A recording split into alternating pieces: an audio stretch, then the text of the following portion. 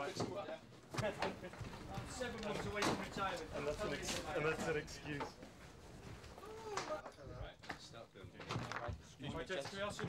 And the mission for this particular part is threefold, really. Firstly, to do a liaison with the National Liberation Army and indeed the FYROM government to make sure that they are quite clear as to the conditions under which the remaining part of the force might deploy, to execute a plan for weapons collection in conjunction with both of them, and to assess the environment that the force might deploy into, both in terms of its threat and the willingness of both parties to adhere to any agreements that are made.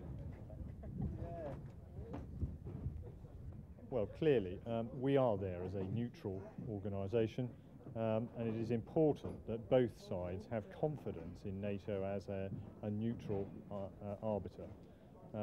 It is important that we do that through negotiation with individuals, both with the main parts of the NLA and the FYROM government, but also with those who might be inclined to disregard the instructions from their superior headquarters.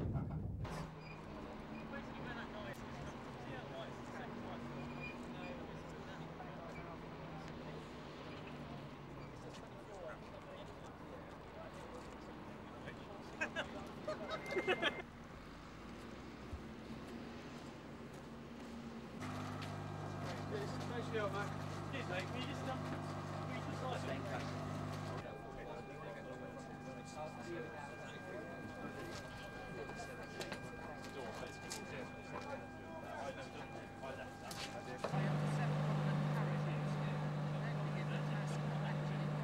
Friendly reception. Everybody involved in this op.